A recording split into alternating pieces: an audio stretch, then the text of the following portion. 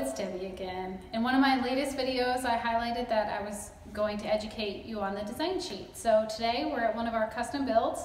It's not quite finished yet, and unfortunately we can't go inside because there's a ton of work being done. We're trying to keep to a schedule, but we're going to focus on the exterior today and then talk about how the design sheet that we put together, I put together with the homeowner, how that is now we're seeing the finished product. A second thing I'm going to talk about is how to coordinate colors, because I know that is a constant question of how do we get all these colors to work together. So let's take a look at what we put together for this client.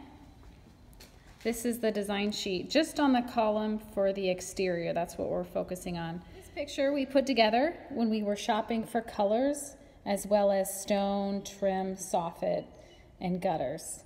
And so you can see here, we actually put this together back in November-ish of last year. The paint hasn't been done yet, but I'll show you how close we are to getting this complete. And you see here, we made our color selections. So these colors have been picked out through Sherwin-Williams. And we also had a retaining wall picked out, which is now installed outside, as well as the exterior color of our windows to match everything together, and our garage doors. Also, you'll see the selection for some of the side entry doors and the corbels that have already been installed, as well as this is the exterior stone. So this is a good example here of I try to update the design sheet as the progress of the house is being done, because on your first picture you saw a rendering of this stone, and now we're actually seeing the finished product here, as well as the exterior lights. So let's take a look outside and we can compare from what we already have logged in the computer. So here we see the exterior stone. It's already been installed. The flashing, this siding is just primed. So it's going to be painted red, just like we showed you in the picture. And this will be painted to match the rest of the trim. But then here we have the bronze color on our windows. So these windows are really going to stand out as a nice contrast. And then we see this soffit, as well as the gutters. They both match the color of our trim. So we had a paint match to make sure that we're not trying to put too many different colors together. So we're really only focusing in on 4 main colors. We have the autumn harvest, we have the rookwood red, I think our third paint color is a pewter, and then we have the bronze from the windows, as well as I believe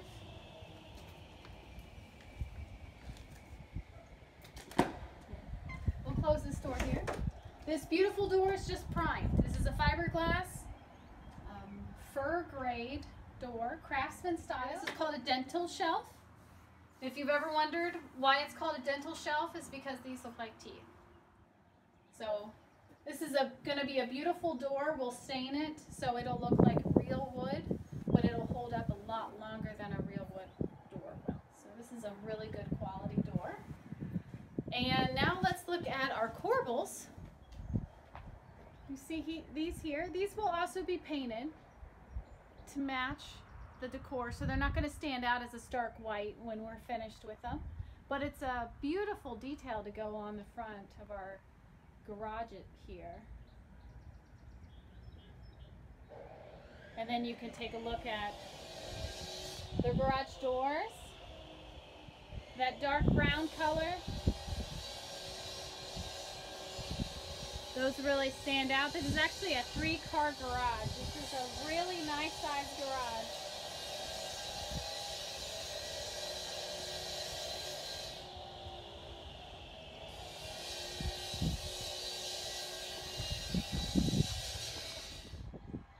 So another huge question people have, especially if you want different elements on your house like stone or brick along with siding, is how many colors can I pick? At what point is it going to look too loud?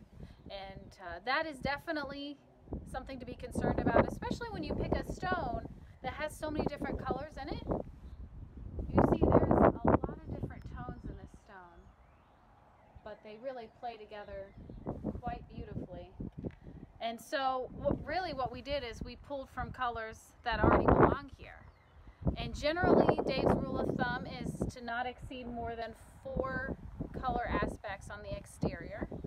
So if you remember from our design sheet, we have the color of our siding, we have the color of our trim, we have the color of our windows, and we have the color of our board and batten. So that's 4. And they all tie in again with the stone as well as the roof. The roof is a nice, this is called weathered wood. It's a nice earth tone that just blends with everything.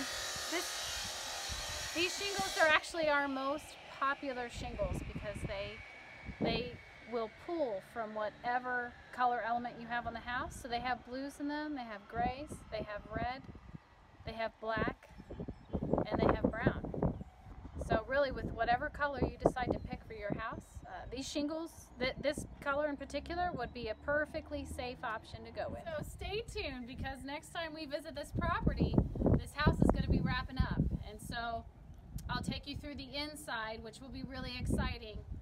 There we'll get to see the finished results of how the homeowners were able to pick a hardwood floor, their custom built-ins, their trim and cabinetry, and how that they only picked 3 colors so that it wouldn't get too loud, but it just looks absolutely awesome. I've already taken a sneak peek, and I know it's going to turn out amazing, and so you'll be excited to see the finished result, as well as their absolutely